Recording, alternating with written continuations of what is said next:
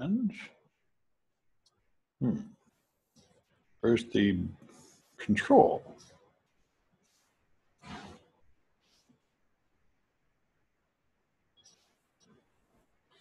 Oh, there it is. All right.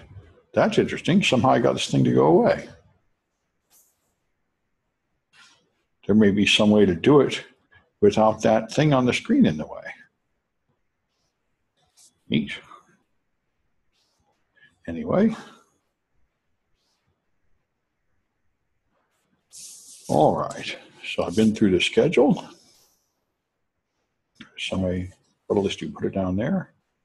Move to bottom. Yeah. All right. Bottom and top are my only choices. Oh, no, really. I can go to the side. That might be less annoying. We're going to see. All right. So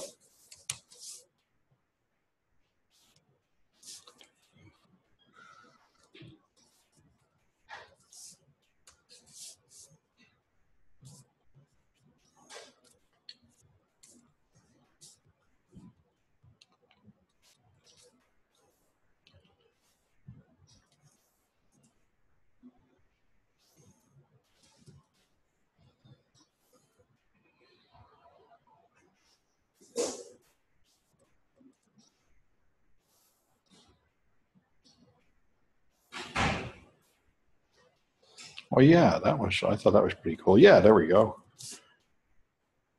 So I got 1 person live and 5 online.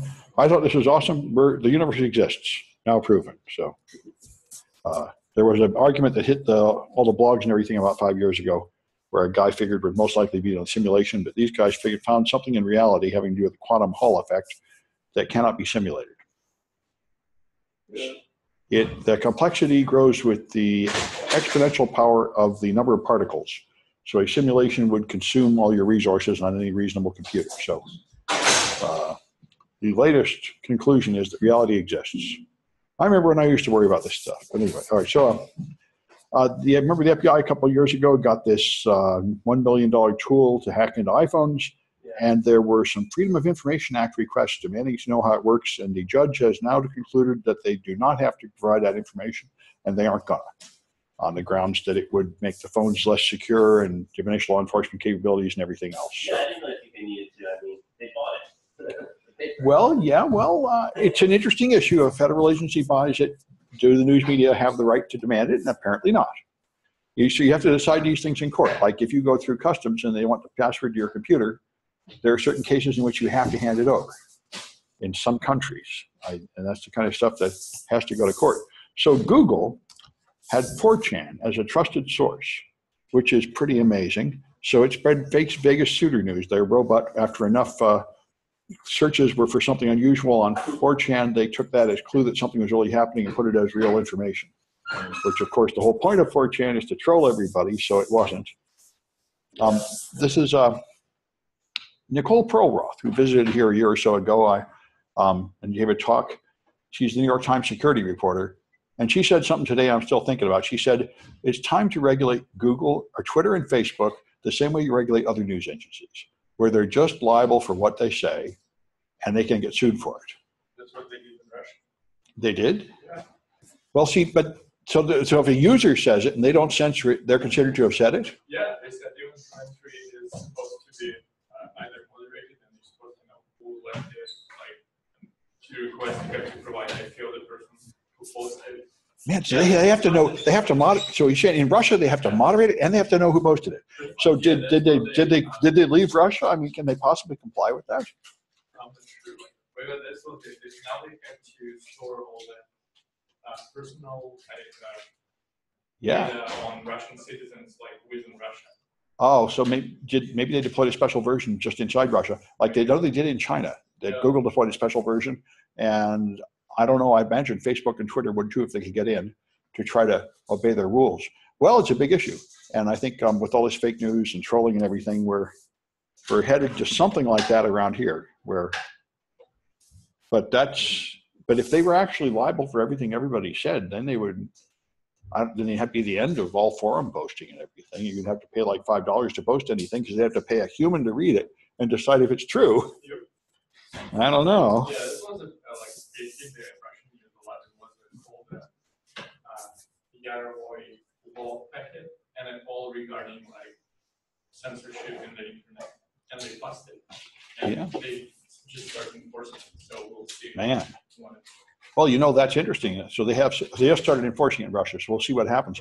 I know what most people usually say is that if you do something like this, everyone will just move out of the country.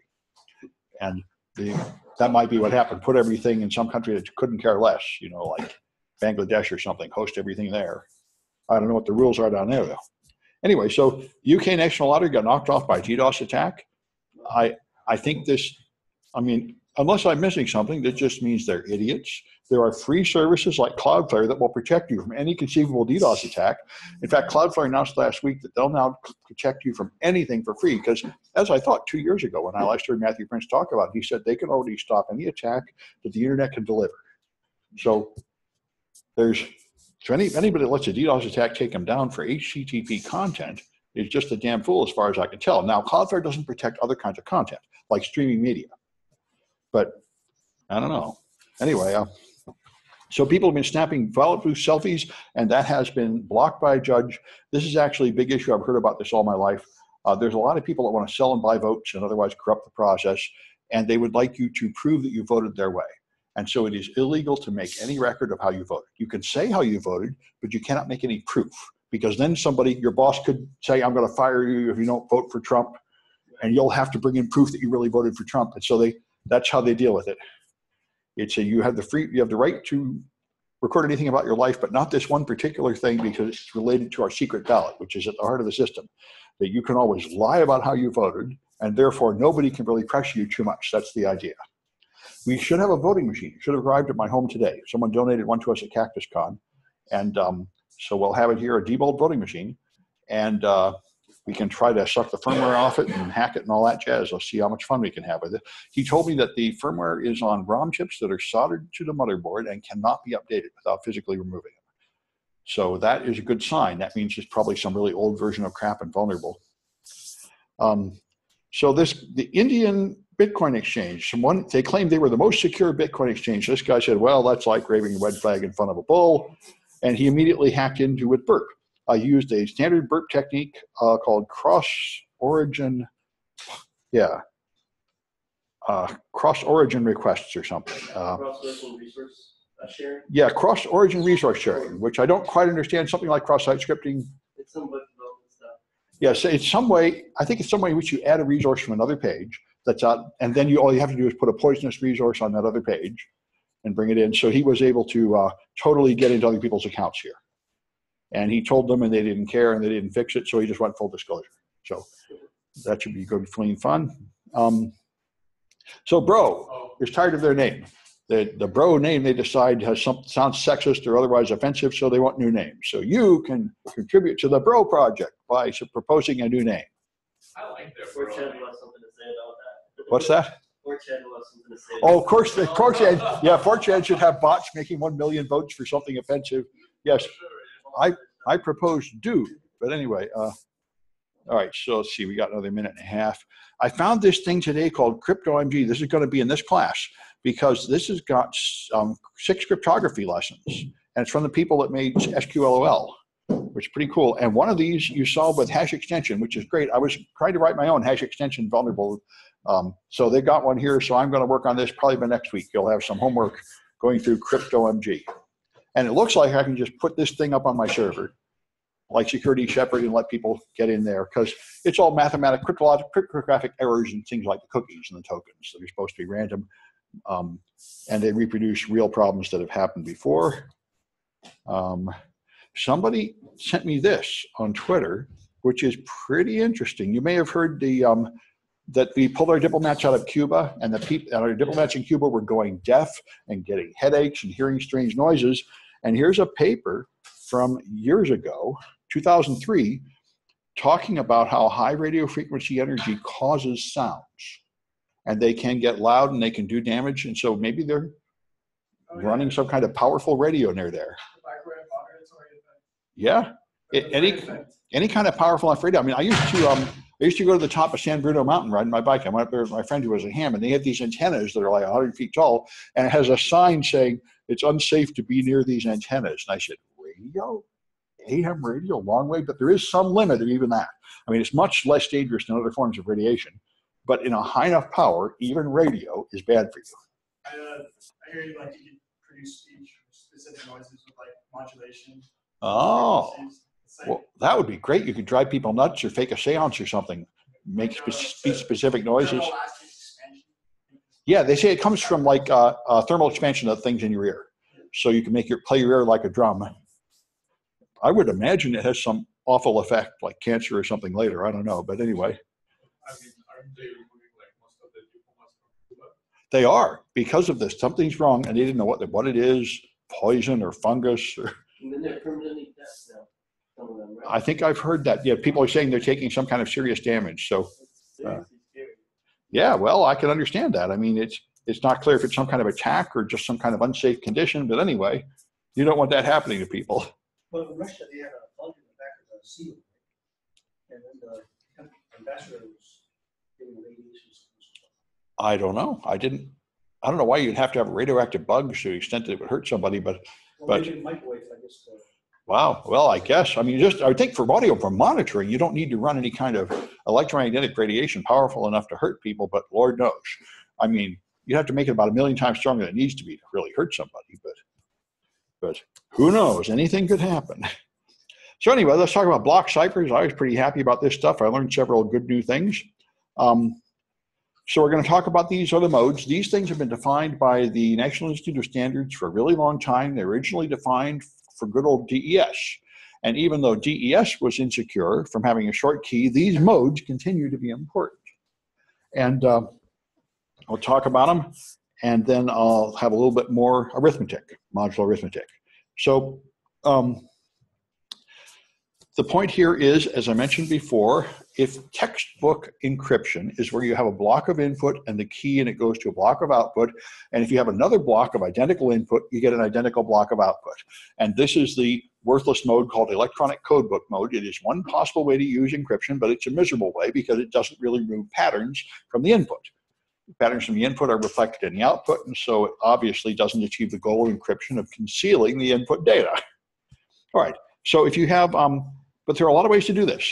If you have have a block cipher, it could just work on blocks all the way through, in which case you're going to have to pad the data to fill the blocks, or you could use the block to create blocks of key stream, and then you could use XOR, bit by bit on the key stream, and then you wouldn't have to pad it.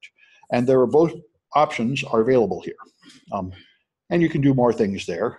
But anyway, so here's the basic modes of operation. Electronic codebook mode is the simplest mode, where you just have blocks of input, encrypt them with the key. Every one of them is independent from every other.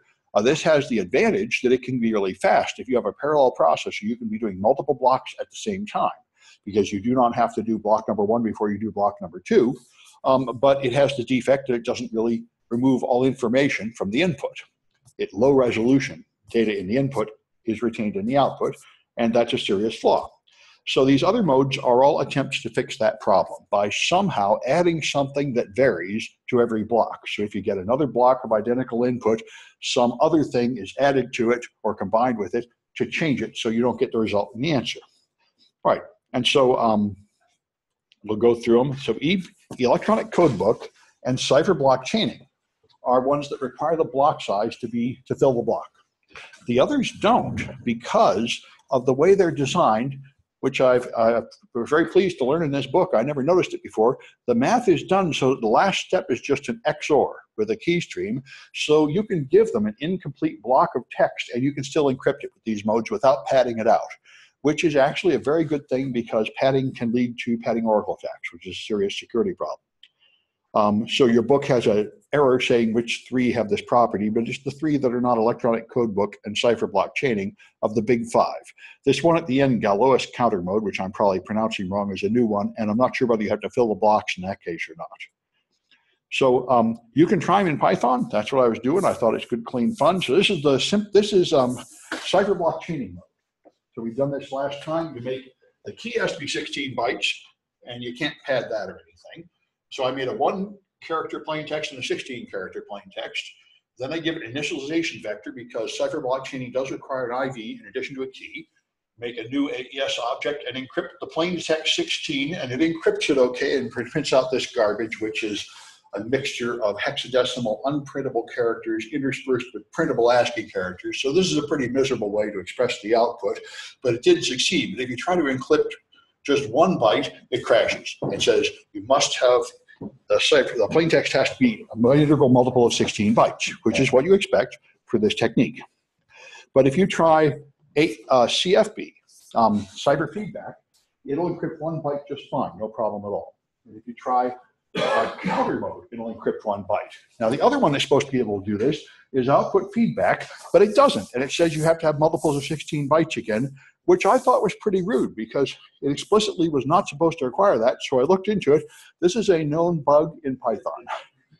That mode is supposed to be able to encrypt odd numbers of bytes, and somebody who programmed it made a mistake and restricted it to full blocks. It's not really a property of the encryption, it's an error in their implementation. So that made me feel better. At least I understand what's going on now. So anyway, here's good old electronic codebook mode. You feed in plain text with key, you get a block of ciphertext, and you just do that independently for every block of input. Very simple, easy to understand, but not so good because you don't have any randomness going in. And so if you decrypt it the same way. Each block decrypts all by itself with the key, so encryption and decryption can be done in parallel. And there's nothing more than a lookup table. And that's fine. So this means you do not need to synchronize blocks. If some blocks are lost in transit, the blocks that get there decrypt just fine, which is another problem with the other one. I worried about when I first heard about cipher block chaining.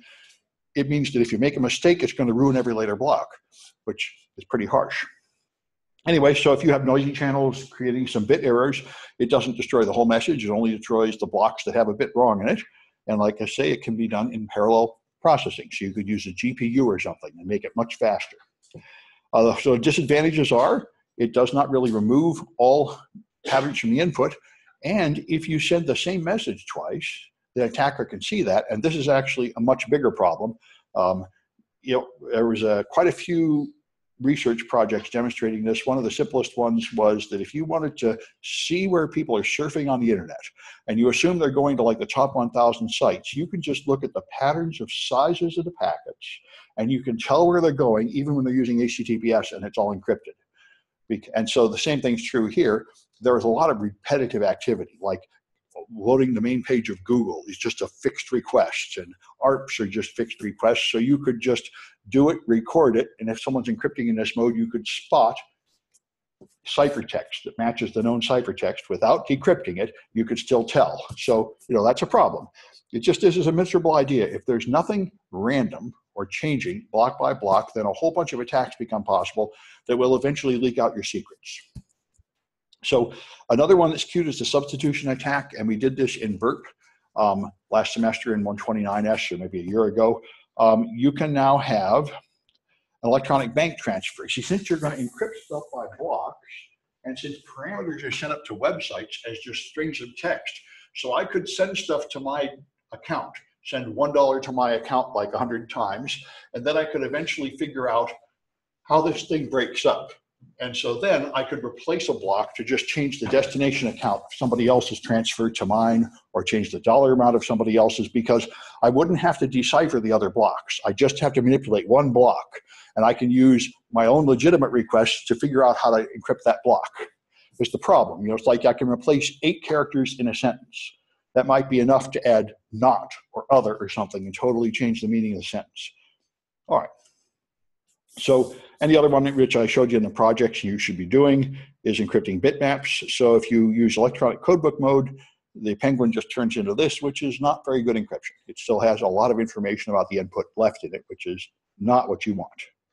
All right, so the mode that is more common is cipher block chaining. And I wonder if there's a way to get this thing to go away. Hide? Not obviously. That green thing to go away? I'm just wondering, because it goes away sometimes by accident when I don't want it to, but I don't know how to make it go away. All right, well, such is life. All right, so cipher block chaining. Here's the idea. It's all chained together. So if you want to encrypt block 2, you must first encrypt block 1, and then use part of the result of that to add something to block 2.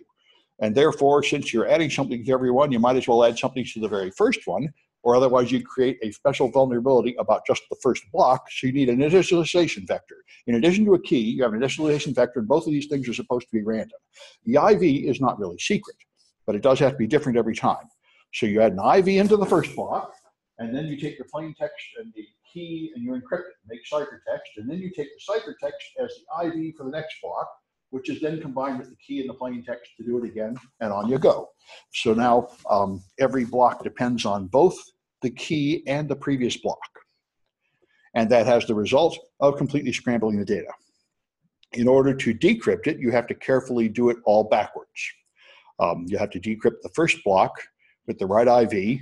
Well, I guess it's still forwards, and then use that to get the next block and that to get the next block. So both encryption and decryption are approximately equal amounts of work, and they are sequential, and they cannot be parallelized. You cannot do block 2 until you've done block 1. You can't do block 3 until you've done block 2.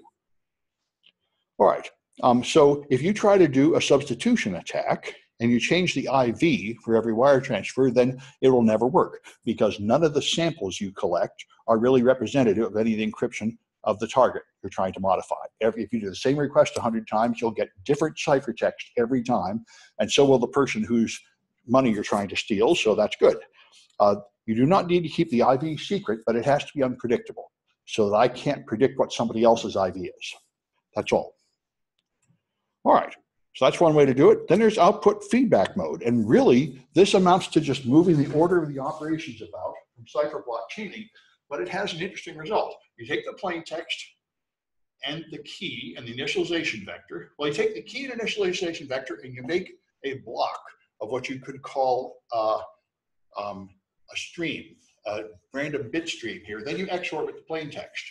Then you take the output of that and the key. So this is like the IV in the next block, and you make another block of random bits, which is XORed with the text. So see down here, I just have plain text being XORed with this key. And this key, all you're doing is making an endless key stream here. So this has the result that I don't need to fill the blocks, because I use the encryption routine with feedback to create pseudo-random bits, and then I just XOR the bits with the ciphertext. So if the ciphertext ends here, I can just take that many bits to the plain text and XOR it in, and it doesn't matter. I don't need to have blocks anymore. It's just the order of operations is such that I do something to create a stream, and all I'm really doing here is XOR every byte. You still have to do them in order, though. You can't parallelize it, because you don't know how to create that block of pseudo-random bits until you've done the one before it to get the IV for it. But still, it's cute. And so decryption is similar. All you do is create the same block of bits and then XOR it again. Decryption is exactly the same as encryption. And cipher feedback mode amounts to the same way. Like OFB mode, you're just going to create a pattern of semi-random bits and XOR them in. The only difference is exactly where you go to get the bit that you add the next one. This one you include the plain text XORed in. So it amounts, for all practical purposes, it's about the same. And it has the result that you do not need to fill the blocks, and it undoes itself. Well, I think this one, the decryption has to be a little bit different, but it doesn't really matter that much. All right, and then there's counter mode. And the simplest version of counter mode, now you're just going to have a different IV for every block that does not come from the encryption of the previous block. It follows some kind of pattern. In the simplest mode, you just put 1 on the first block, 2 on the first block, 3 on the third block. This one can be parallelized because you do not need to do block 1 before you do block 2. You have a stream of IVs that are created with something like a pseudo-random generator, so you can create them all in advance and then encrypt it all at once. So that's a good thing. You're feeding in a counter, a notch in the counter, notch in the counter, and on you go. One common way you do it is you choose a random notch that is some of the bits, and then you choose some of the bits to just count. So you can very quickly create a chain of numbers here that are unpredictable and easy to create. That's one way to do it. And again, it has the property that the operation on the plain text is just XOR. So you don't need to fill the blocks. All right, and decryption is the same as encryption because you just XOR and you just create the same stream of pseudo-random bits and XOR them to decrypt it. So I got some cahoots about that stuff.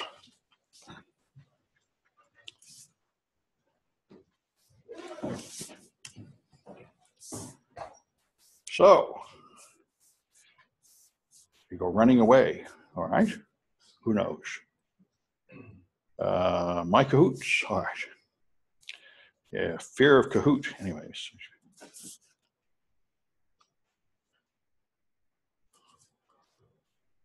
Or perhaps they're running off to conspire and cheat on the cahoots. It's hard to tell anyway.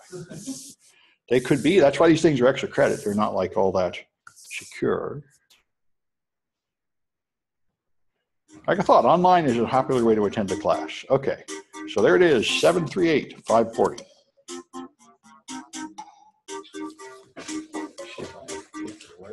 Ah, well, I don't really need balance.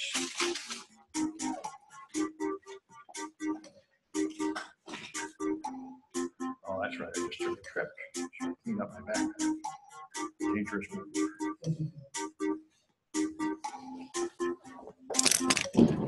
Ah, someone left paper in here. Life is good.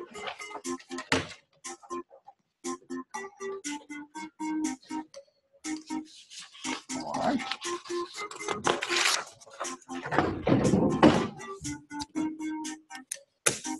All right, so 16 players. I'll wait a few more seconds and see if somebody else is coming. 4, 5, okay.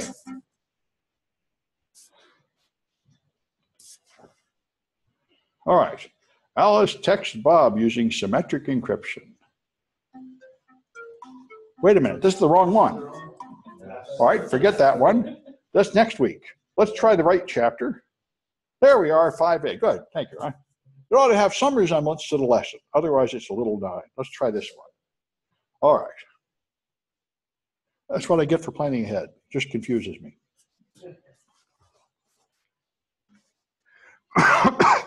Okay, let's see if this one looks like the right stuff. Block ciphers, that's a better start.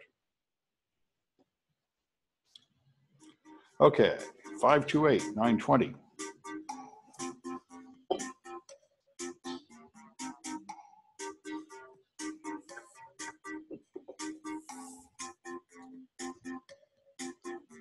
All right.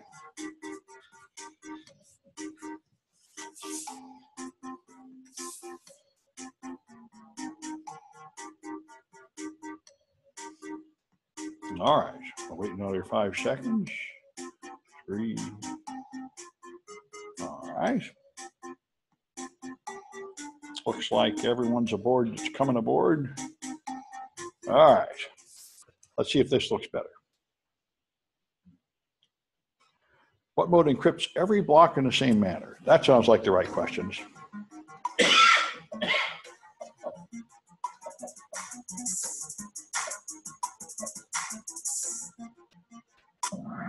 Okay, ECB, good. A popular answer.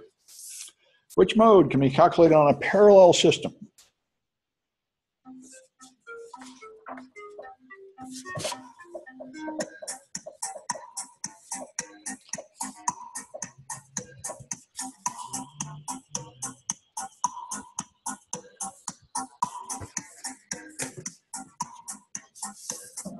All right, and that is counter mode. CBC cannot. You have to do one block before you do the next, but counter mode, you can predict all the nonces before you start, so you don't need to wait. All the rest of these take first block to predict the next, incorporating the next block, so that follows up parallel calculation. Which mode requires padding?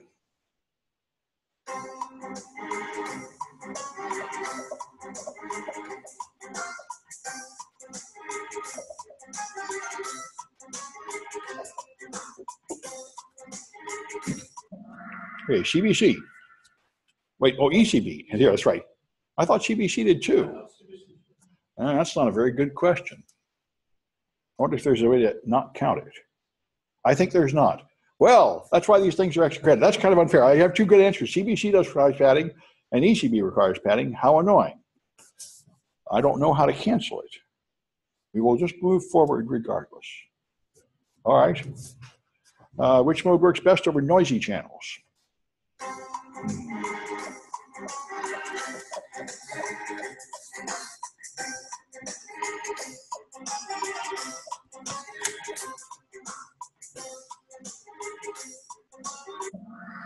Okay, and on those, ECB will work best because the others all have one block depend on another. ECB does not. So the blocks that don't get noise in them will work. All right. Forward we go. Which mode works even if the blocks arrive out of order?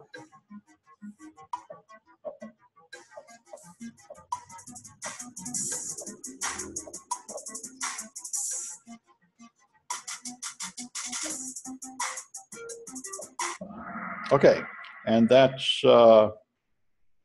electronic code book. That's correct, because the blocks can be out of order and it doesn't matter. All right. Well, this imperfect system has nevertheless picked 3 people to win, although one of them has no name, reflecting a few. Ardugan. Ardugan is somehow discriminated in the name thing. And Artyom, hey, I know who these people are. This is great. It does make it easy. All right. So, all right, hopefully the next one will be more accurate, such is life. I'm going to stop and restart the Zoom for the next bit of the lecture because it's going to time out in a few minutes. So stop share. So ECB works for both noise and out of order? Yes, because it's just very simple. Every block of input is separate.